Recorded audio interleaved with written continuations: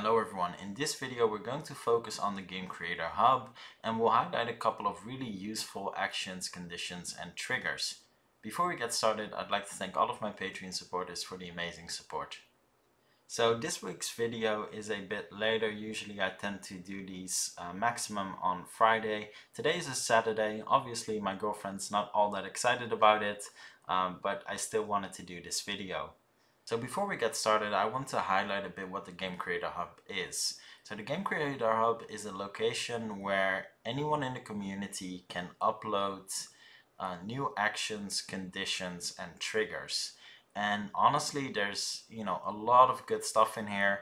The reason I'm highlighting this is because people often forget that this exists, and it's such a shame because there's so many great tools being added here. So, this is definitely something I do want to highlight. Obviously, I'm not going to highlight everything in there. There's so much good stuff, but I'm going to focus on a couple just to give you an impression of what we can expect here. Now, before we get started with the project, I want to highlight a couple of more elaborate systems that are uploaded to the hub as well. Now, do all of this at your own risk. I do want to highlight that, so definitely try it out first in a new empty project. Make sure it all works before you mess up an existing project. So, be warned, but it is worth it. So first off, we have Character Melee Advanced. And this basically allows you to have access to melee clips without having to use the weapon itself. Now you might wonder, what's the use of this? And think of it this way: melee clips actually allow you to use root motion in Game Creator, and this is an easy way to basically unlock all of these special attacks without having to use a melee weapon. So really cool addition. Honestly, really amazing that this has been added. Next up, we have Yuma integration, and I know Yuma is an incredibly popular asset. It's used for a lot of models you'll find in many indie games, and this is definitely something that is worth looking into if this is a direction you want to go. Honestly, it's really great that this has been added. It's being supported a lot as well, so definitely have a look at it. Next up, we have the multi-scene template, and this is basically a pre-set up main menu for your game with tons of settings already created, and it uses its own custom load save system, which basically means you don't have to set up loads of global variables in order to achieve this. Really worth having a look at. And last but not least, we have the melee upgrade, and the name itself might not give you a big indication, but this is actually one of the better additions. Now keep in mind, this will alter your existing melee module, but it basically allows you to have multiple weapon prefabs configured, meaning if you want to have a really cool martial arts system where in your animation clips you're using both your fists and your feet, this is the way to do it. And it's really impressive. I'll definitely recommend having a look at this if that's something you'd like to do, especially for people setting up fighters, etc. Really impressive addition. Definitely check this out. So the previous ones I highlighted all require you to follow a set of instructions. Now, if you're simply going to have a look at this for additional actions, conditions, and triggers, it's actually a lot easier. So all you really have to do is press on download with whatever you're going to use. And then once the package is available, you simply open it up and it will import it into your Unity environment. Press import. And that's it. Now we're going to go to conditions, and when you go to custom, a lot of them will be saved in the custom folder. You will see this new action, and this is one I really like as well. So character is wielding a weapon, and this basically allows you to select a player, invoker, character, or use a variable and decide which weapon they will use. So let's say the default sword weapon, and you can basically set conditions based on the weapon that is being used rather than the default melee, is character armed. Because, you know, is armed basically means any type of weapon as a condition, and with this one we're able to specify which weapon they're actually using. So really useful, a really great addition.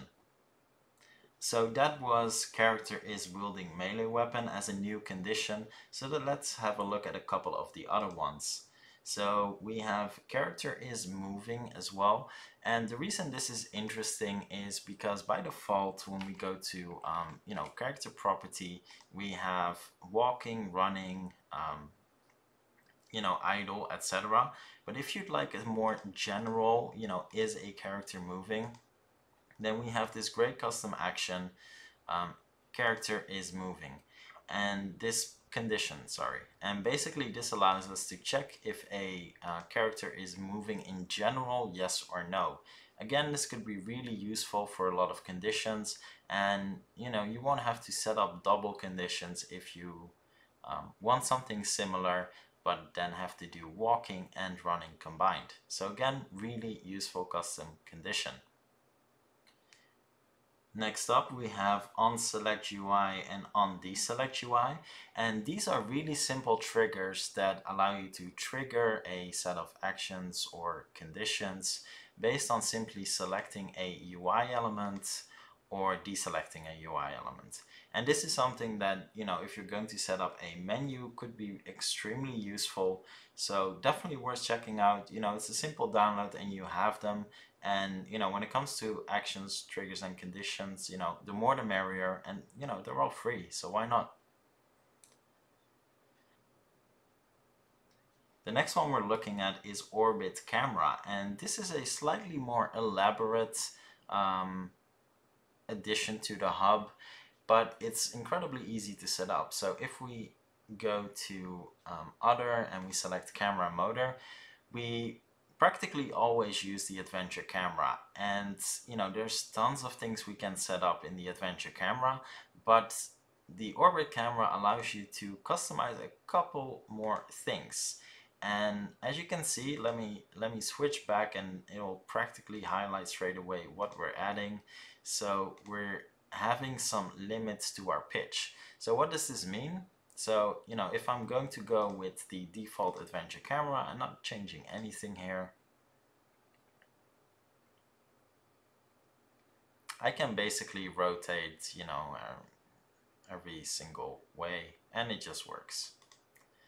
And if I select the orbit camera and I have some pitch limits, and you know, I can customize this to whatever I want, and I go back into play mode, we can basically set the initial pitch, which is already really cool, and it allows us to limit how much we can actually rotate.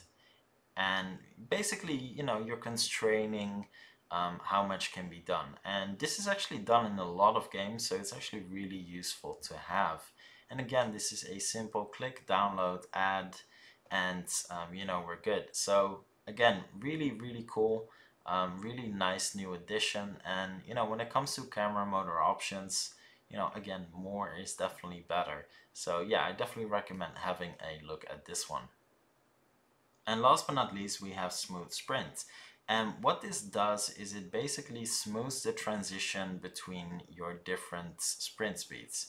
So by default, our run speed is set at 4, and I set up a simple trigger that if we hold left shift, we're going to basically wait 3 seconds, and then our speed will increase. Now, as you can see, we're getting a boost. So the character just janks forward a bit, simply because, well, you know, we're increasing our speed all of a sudden. And the higher the sprint speed, the farther away the character is going to be removed from its center. So, you know, that's why going from 4 to 8 all of a sudden will basically jank the character forward, and it doesn't look all that great. So smooth sprint speed is a, you know, again, a really simple addition. And let's go to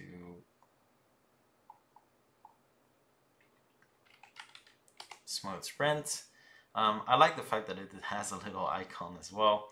And basically we're doing the exact same thing, but we're going to have a duration period, so a transition period. And if I highlight the player now and we see sprint speed, we're going to do the exact same thing. So, it'll take 3 seconds before it actually activates. And then slowly but steadily our sprint speed is going to be increasing, and we're going to be running faster at a sprint speed of 8. And I know it doesn't seem that fast because I have no objects in the game world, but 8 is actually really fast, a fast sprint speed. And this is really cool because, as you can see, we didn't even notice a transition here. It just looked incredibly smooth. And that's because we're actually building this up, which is a lot more realistic when it comes to a game as well, because you'd be basically building up your sprint speed instead of going from one to the other. So that's it for this video. I really hope you enjoyed this. I put the links in the description, but definitely check out everything else as well. It's all free. That's one of the best things about the hub. It's a community effort, so definitely worth having a look at. Thanks for watching, and I'll see you in the next one.